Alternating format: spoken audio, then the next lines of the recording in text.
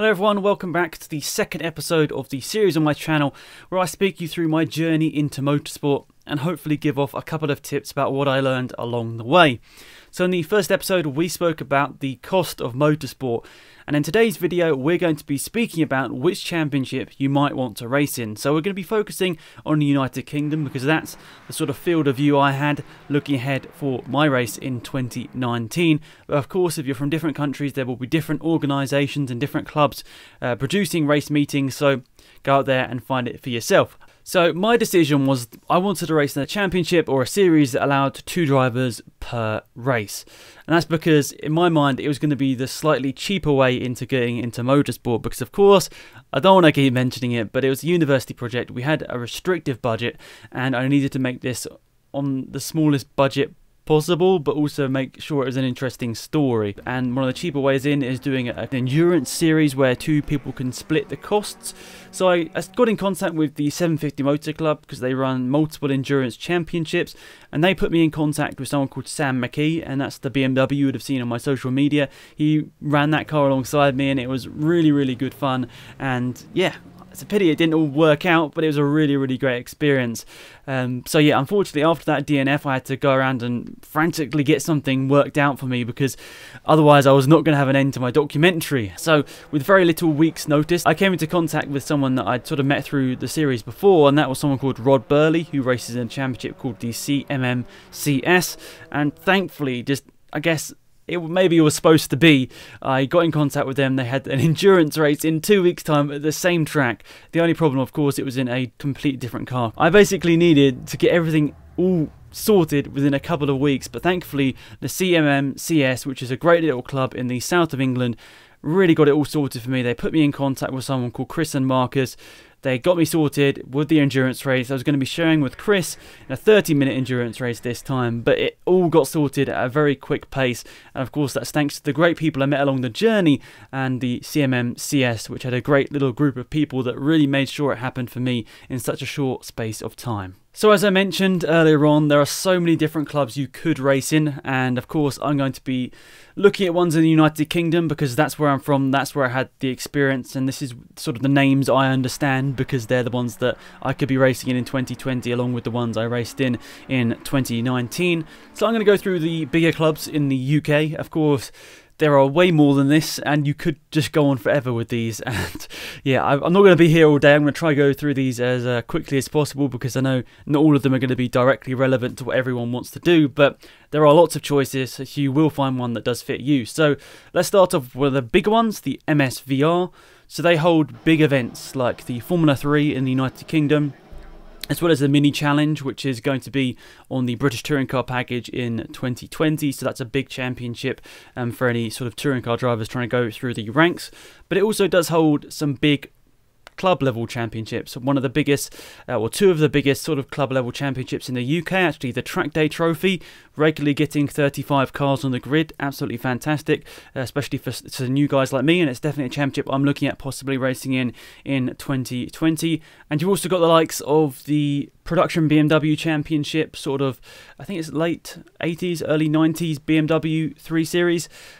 Probably wrong in that regard, but it's a championship that has interested me a little bit, and you know, I might go down that route, but they're both big championships in different ways. Obviously, Production BMW is much more of a single make championship. Well, it is a single make championship, and Track Day Trophy is kind of like if you've got a saloon car or just a race car, a slower race car of sorts, you'll be eligible in one way or another to get involved with that one. So the Track Day Trophy is one that's loved by many club racers, so that's maybe one you should look out for on the MSVR side of things. BRSCC holds a whole host of racing.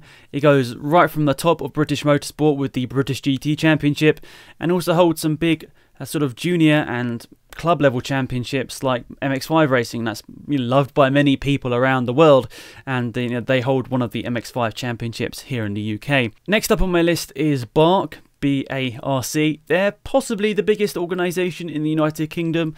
They at least hold probably the biggest car racing championship in the UK, which is the British Touring Car Championship, and they also hold a lot of support series for those championships as well. So I think the Clio Cup possibly, as well as like Ginettas, possibly Porsches as well. I think they all sort of come under the BARC banner, but of course that's a bit more towards the top level of racing in the United Kingdom. But they also go down to grassroots motorsport in loads of different tin top categories, and even 2CV racing. So if that's a thing for you, you know, BARC's the organisation where you can get your 2CV out on track. The 750 Motor Club is renowned for its club level racing and keeping its prices at a minimum. I experienced this myself, as I mentioned earlier on. There are so many different classes, all of which are based at club level racing. A lot of the other ones we've mentioned already are sort of a mix between big races like British GT, British Touring Cars, and club racing as well. Whereas the 750 Motor Club is sort of all based around getting on track for a small amount of money, or as small amount of money as you can get out on track in racing. So they're definitely one of the better clubs for club level racing, I've got to say. And that's not just because I experienced it. That's, I think, well known throughout the motorsport world, is that the 750 Motor Club is really designed around club level races. So many different championships there. I'll try to leave a link in the description down below of all of these organisations so you can go and check them out for yourself. Of course, there will be different ideas about what you want to do personally, so maybe the 750 Motor Club isn't for you, but in general, for club level racing, I'd say 750 Motor Club's got to be up there as one of the best sort of organisations to go through. As mentioned, the CMM CS, the championship, I finally did my actual racing.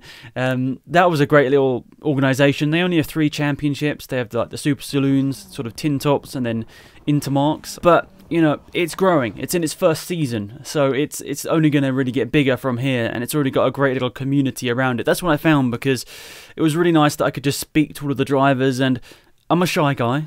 It might not come across on YouTube, but I'm a shy guy in real life, so when people are coming up to me and just sort of saying stuff, it's nice for me because I don't really have that confidence. So it was nice that everyone was sort of really just helpful in my first race weekend. Everyone was just passing on information. Even the competitors in my same class were giving me information and help about how I can just take on this first event. So that was really appreciated.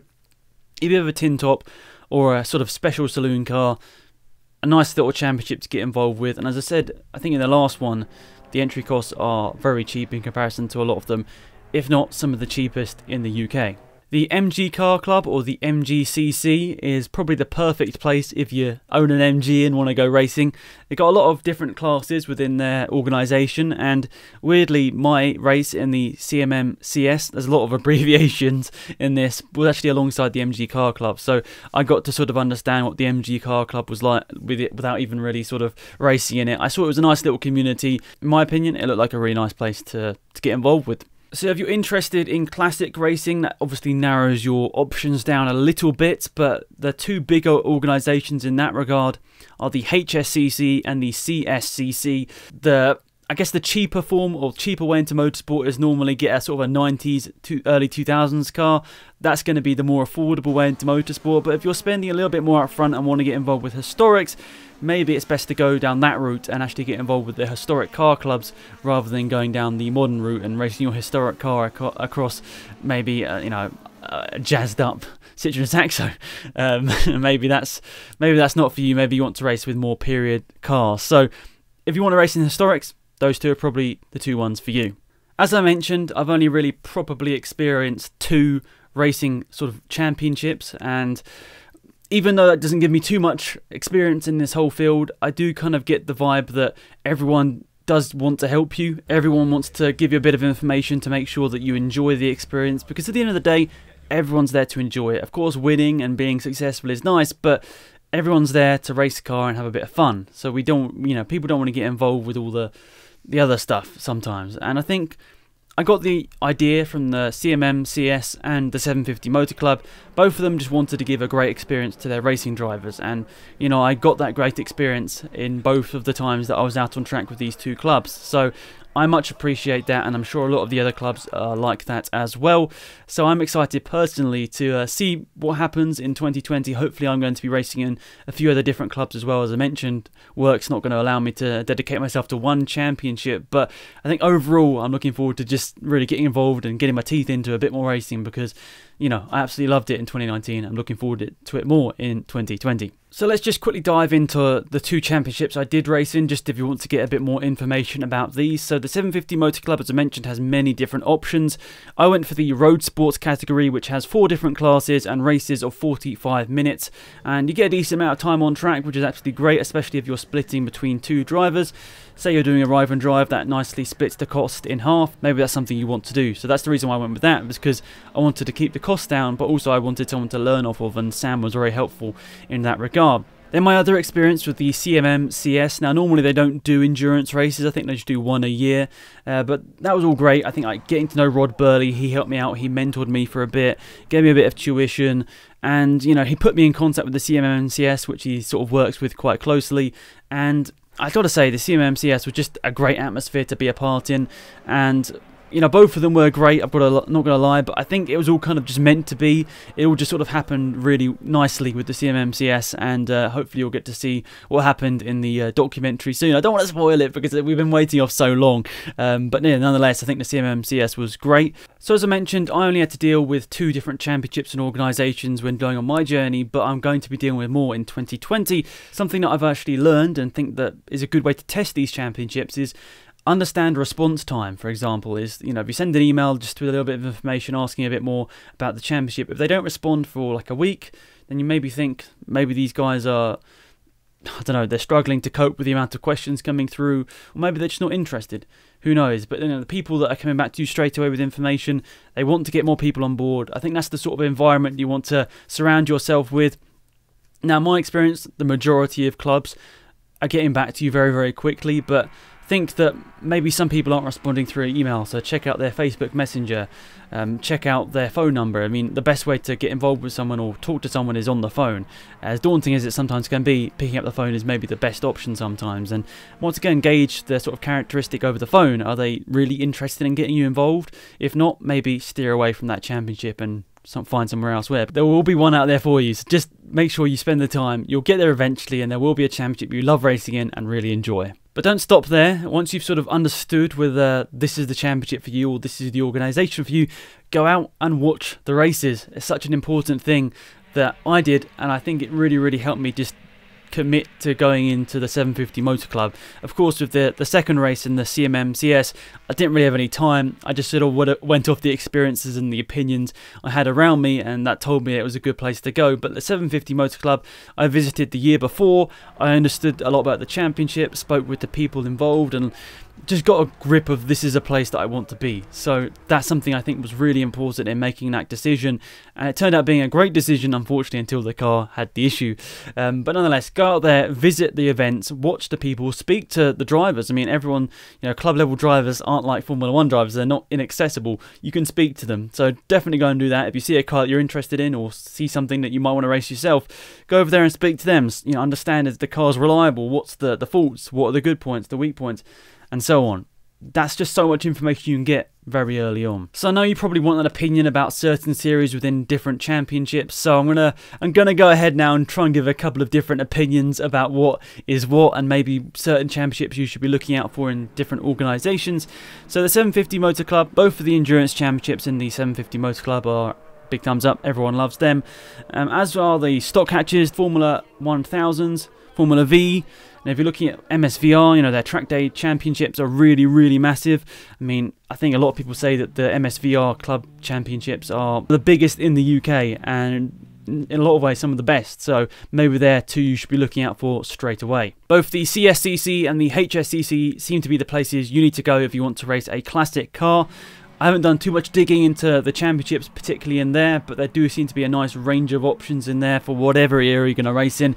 Even slightly more modern cars are eligible to race in a couple of their championships as well, so don't write them off. Bark has a lot of championships, but at club level, a lot of their more popular options seem to be the Citroen C1s. I watched them recently, absolutely mad. And then also a lot of the variants of the Mini Championships are very popular as well. The Hyundai Coupe Cup, also a championship I watched recently, has big numbers and very, very competitive.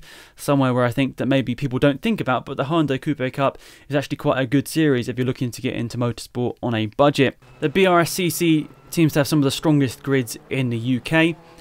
In particular, the Formula 4 Championships. The Club Sport Trophy, similar to the Road Sports Championship, an endurance event which always get 35 plus cars.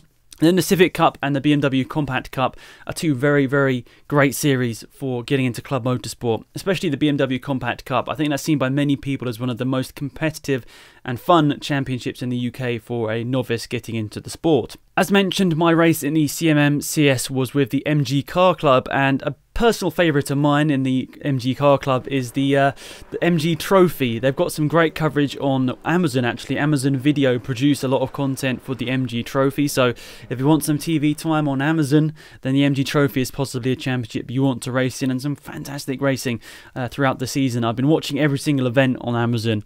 I actually really love the MG Trophy, kind of envious of the people racing in it. Looking outside that in the MG Car Club, you've got the Metro Cup, Midgets, Sprites, loads of different championships. For whatever MG you own, there'll be something you can race in. Finally, the CMM CS, as I said, a great championship first and foremost, but also a couple of different options if you race a saloon car. I raced in the Southern Division. I think there is a Northern Division as well, and probably the best value for money championship in the United Kingdom. If you're looking to race a saloon car in the south of England, at least, it's probably the best one in terms of value for money. Maybe not the strongest grids in 2019, that's something I have to admit, but nonetheless, I think it's something that in 2020 is undoubtedly going to grow. So a lot of options in there for club level racing in the UK, whether you want to race in single make championships, endurance racing, or just want to have fun in a saloon car. There are so many options out there. So for me personally in 2020, I'm not really sure what I want to do in terms of exactly what series I want to race in, but you know, there's a couple of options. I want to do some endurance racing. I want to do 45 minutes to 1 hour races. You know, that's where I want to be really, but I probably will be doing some sprint races as well. It really depends on what car I end up buying. Typically, most cars will be eligible for multiple championships, so don't be put off if you enter a championship you don't particularly like it. There will be another championship out there for you. So hopefully this has been a bit of an insight about where you can race your car in 2020 and the future. As I said, it's a great world out there. There are so many different places you could end up racing your car. So, you know, just spend a bit of time looking through all of them, and then you'll end up finding the perfect car for that and hopefully have a lot of fun when racing. So once again, I'd like to highlight the kind of point of this series. Of course, I'm looking ahead to 2020. I'm going to be doing more racing myself, and hopefully going to be alongside some other YouTubers as well, which is going to be really exciting, and I'm looking forward to seeing who wants to do that. So that's going to be documented every single week on my YouTube channel next year, and that's going to be focusing on the race meetings themselves as well as the parts in between, the stuff that doesn't really get documented, you know, problems with the car, stuff I've got to overcome to understand how I'm going to be quick out on track, worked with simulators, speaking with drivers. Hopefully it's going to be a really nice series you're going to be seeing on my channel every single week next year, so stay tuned. I'm looking forward to sort of debuting that at the early part of 2020. And yeah, I'm looking forward to the future here. Hopefully it's going to be a really good one. So thank you for watching, guys. Your feedback is appreciated as always, and I will see you soon for another one of these videos. Goodbye.